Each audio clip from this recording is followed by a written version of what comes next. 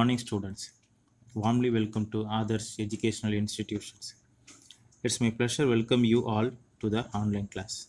So, in a last class, we discussed the vernier caliper and rules and conventions for SI units. So, today we discuss screw gauge and measuring mass. Today's topic: screw gauge and measuring mass. So, what is meant by screw gauge? Screw gauge is an instrument that can be measured the dimensions up to 1 by 100th of the millimeter or 0.01 millimeter.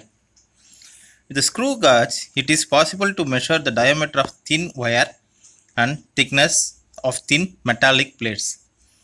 So, the screw gauge. So, this is the screw gauge shown in the figure. So, the screw gauge, the U-shaped frames are present in this area. So, the screw gauges are present in a U-shaped methods.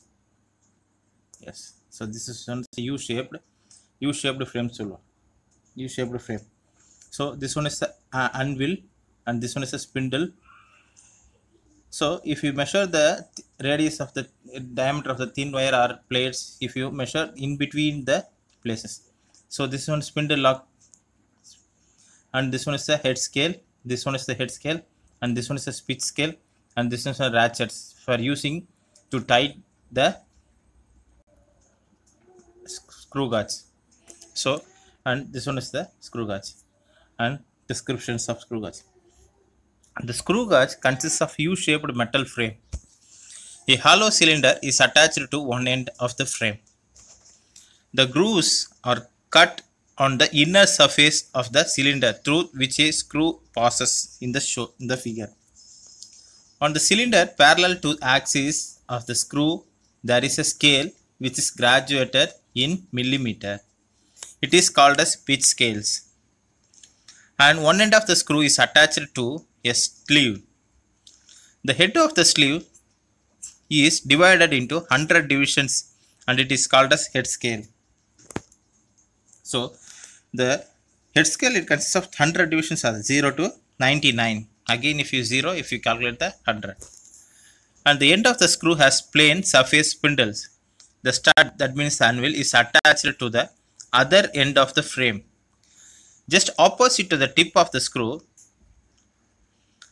screw head is provided with a ratchet arrangement, safety device, that means a safety device, to prevent the user from exerting undue pressure. How to use the screw gauge? The screw gauge works on the principle that when a screw rotates in a nut, the distance moved by the tip of the screw is directly proportional to the number of rotations. So, directly proportional to the number of rotations. The screw is rotated. So, if you rotate so how many times if it rotate, the number of divisions also increases. So, if it is less, the number of rotations also less. So, if it is rise, the number of rotations are already rises. So, that means directly proportional. The pitch of the screw. The pitch of the screw is the distance moved by the tip of the screw for one complete rotations of the head. It is equal to 1 millimeter. It is typically screw gauge. The pitch of the screw is equal to distance moved by the pitch divided by number of rotations by head scale. The least count of a screw gauge. The distance moved by the tip of the screw for a rotation of 1 divisions on the head scale is called the least count of the screw gauge. The least count of the instrument, that means the LC. The LC is equal to value of one smallest pitch scale reading divided by total number of head scale divisions. So, the least count is this one, number of head scale divisions, 100 divisions are there. So, that's why 1 divided by 100, that means is equal to 0.01 millimeter or as well as 0.001 centimeter. And zero error of the screw gauge.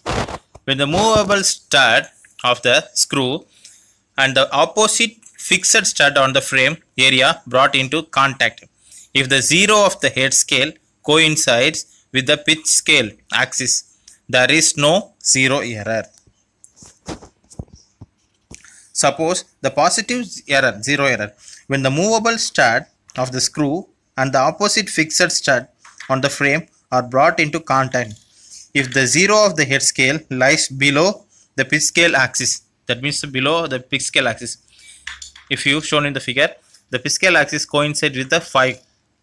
So the zero error is positive. Here the fifth divisions of the head scale coincides with the pitch scale axis. Then the zero error is positive, and zero error is equal to plus number of divisions into least count, where n is that means n is the number of divisions, and LC, that means the least count, the head of the coincides. So in this case, zero error.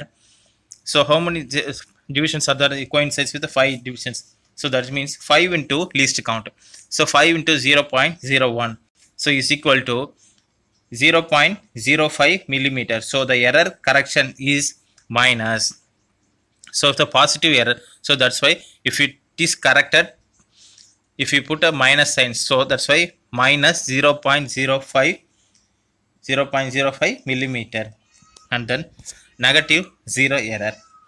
When the plane surface of the screw and the opposite plane stud on the frame are brought into contact, if the zero of the head scale is lies above the pitch scale axis, the zero error is negative. Here the 95th divisions coincides with the pitch scale axis, then the zero error is negative. So zero error is equal to minus 100, that means 100 minus n number of divisions into L least count. So zero error is equal to minus 100 minus the which divisions are coincide, 95. So n means n is equal to 95. So 100 minus 95 into least count. So the value is minus 5 into least count, 0.01. So equal to minus 0.05 millimeter. Zero corrections is equal to positive. So plus 0.05 millimeter.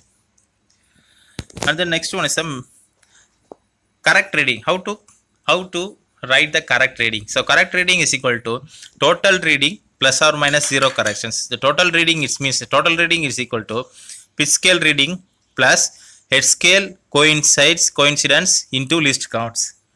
So PSR, it means pitch scale reading, and then head scale, and then least count, and ZC, that means zero corrections.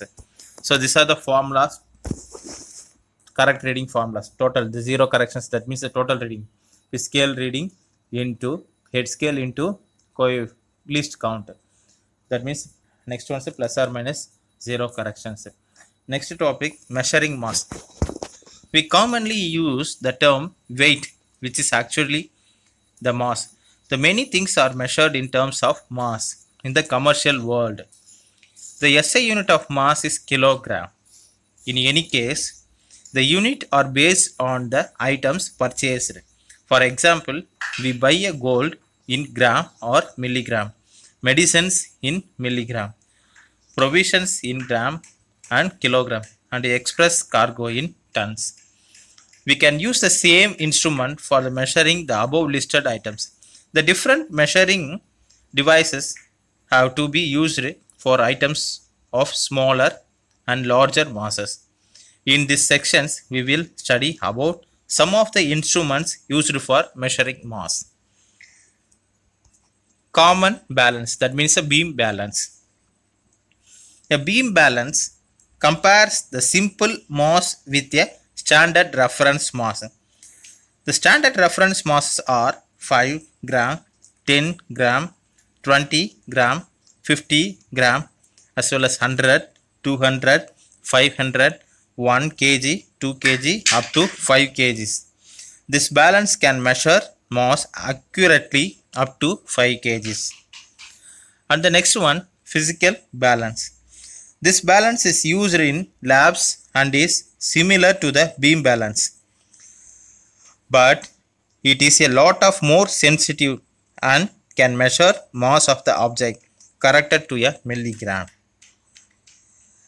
The standard reference masses used in this physical balance are 10 milligram, 20 milligram, 50 milligram, 100 milligram, 200 milligram, 500 milligram, or 1 gram, 2 gram, 5 gram, 10, 20, 50, 100, and up to 200 grams. And next one, digital balance. Nowadays, for accurate measurements, digital balance are used, which measure mass accurately even up to a few milligrams, the least value being 10 milligram. This electrical device is easy to handle and commonly used in jewelry shops and labs. It is also a portable one. It can use to move the portables. It can handle with the portable. So easy to use in this plate. And next one is a spring balance. This balance helps us to find the weight of an object. It consists of a spring fixed at one end and a hook attached to a rod at the other end. It works by a Hooke's law, which states that the additions of weight produce a proportional increases in the length of the spring. A pointer is attached to the rod, which slides over a graduated scale on the right. The spring extends according to the weight attached to the hook, and the pointer reads the weight of the object on the scale. And next one, just give an examples for measuring the mass, measuring the weight, and then instruments for measuring the mass. The instruments for measuring the weight, this means exponent spring balance, compression spring balance, and weighing scale. These are using in a weight, that means a Newton, that means weight. If you calculate the weight, the instruments below the instruments, the measuring the mass, that means the kg, beam balance, electronic balance. These are using the to calculate the masses. Thank you, students.